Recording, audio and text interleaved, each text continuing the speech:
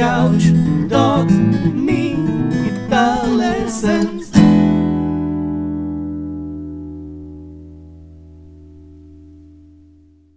Hey there, LickNRiffers! Welcome to another installment of the never-ending fingerstyle rhythm pattern and exercises video series right here on LickNRiff. Every week we alternate between beginner, intermediate, and advanced fingerstyle lessons, and this week it's time for the beginner lesson again, so let's start right away with the first rhythm pattern. It's this.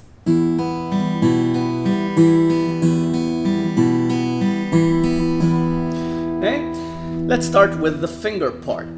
Play strings 1, 2, 3, 1, 2, 3, 1, 2.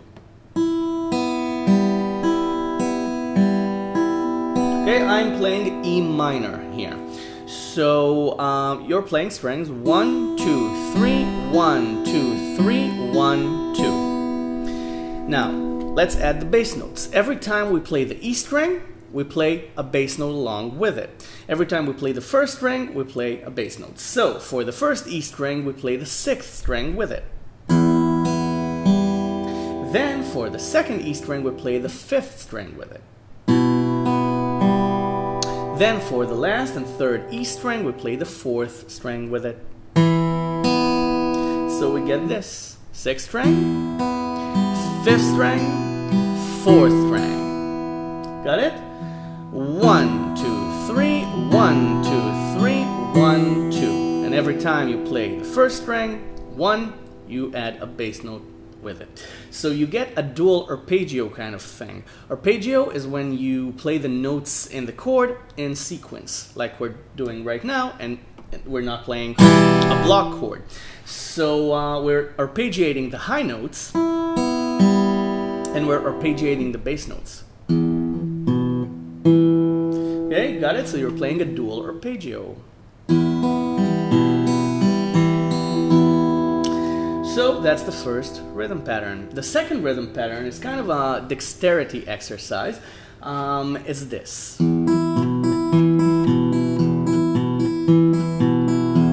Okay, so you're arpeggiating the bass notes, but this time you're only playing the E string as a counterpart. So you play the 6th string and then the 1st string.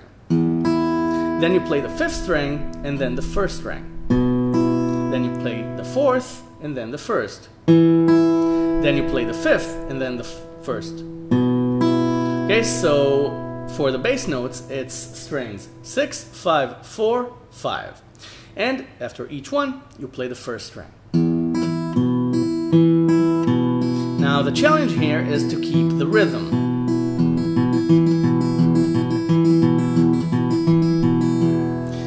The next exercise would be to play the chord instead of just the E string. Playing the whole chord, strings 1, 2, and 3 together. Like this, with all 3 fingers at the same time. So again, 6th string, chord, 5th string, chord, 4th string, chord, 5th string, chord. 6, 5, 4, 5.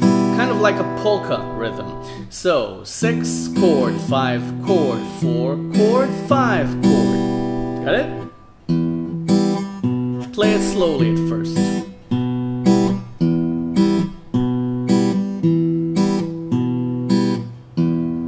Now I'm muting the chord between every time I pick a string by putting my hand back on the strings. So it sounds like this. Okay? A short note, but you don't have to. You can play it as a legato.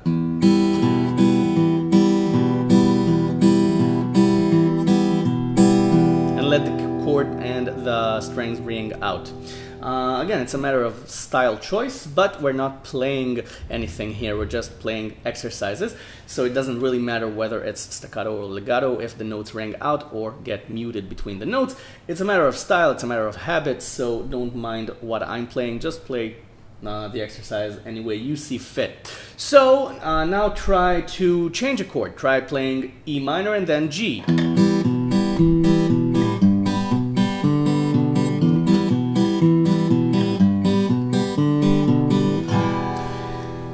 For the next exercise, we're gonna play D minor. And we're gonna play this interesting rhythm.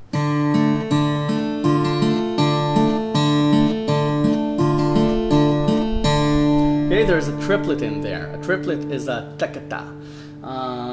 So it's dum dum dum dum takata dum dum dum dum dum dum takata dum dum. Okay, it's eighth notes, a triplet, and then eighth notes again, if you want to get technical about it. So for the fingers, without the bass note, you're playing strings 2, 3, 2, 3. Okay, and then it's the triplet, so you play strings 1, 2, 3. And then you play strings 2 and 3 again. Got it? 2, 3, 2, 3, 1, 2, 3, 2, 3. And that's the rhythm. 2, 3, 2, 3, 1, 2, 3, 2, 3. Now, where do we put the bass notes? The bass note here for the D minor chord is the D string, the fourth string. So you play it with the second string, then you play it with the second string again, then you play it with the first string, then you play it with the second string again. Okay, so the bass notes are played with second string, first string, second string. Now slowly.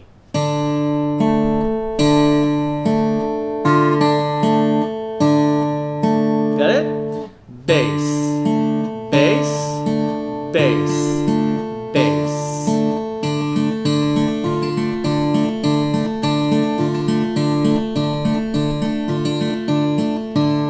This is what you're going for. Now for the final exercise of the day, let's go back to the first exercise. Remember this? We're gonna add a hammer on the bass notes. We're gonna play it like this.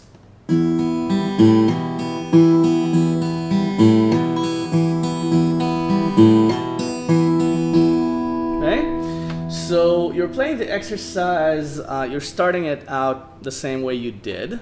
1, 2, 3 with the sixth string as your bass note. And then you're playing the E string with the fifth string and you're hammering on from 0 to 2. Okay? And then you're playing the second string. So it's this. Got it? It's da da da da rum dum. Okay? Can you hear the rhythm? Dum dum dum da dum dum. Dum dum dum da dum dum. Okay, so then you play strings 1 and 2 with the fourth string. Okay, just like on the first time. We're just changing the middle of the exercise.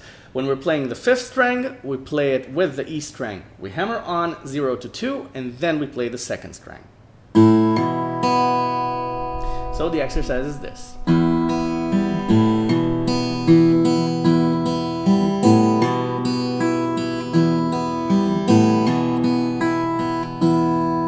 Okay? Now in speed.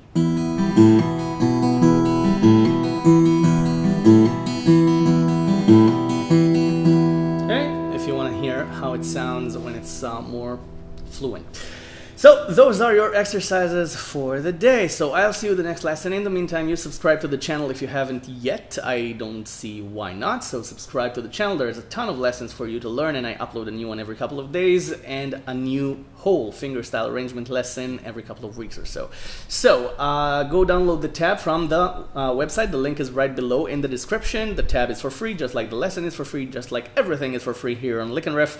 But if you want to give something back and help out in producing these lessons, there's a large blue donation button right above the tabs. You can't miss it. It's large, it's blue, it says donate, and everything goes right back into making these lessons, and everything goes right back into your guitar education, and I'll be more than grateful for any donation and help whatsoever. So thank you in advance, and you go have fun, you go practice this, and I'll see you in the next lesson. Thank you very much for watching. Bye for now.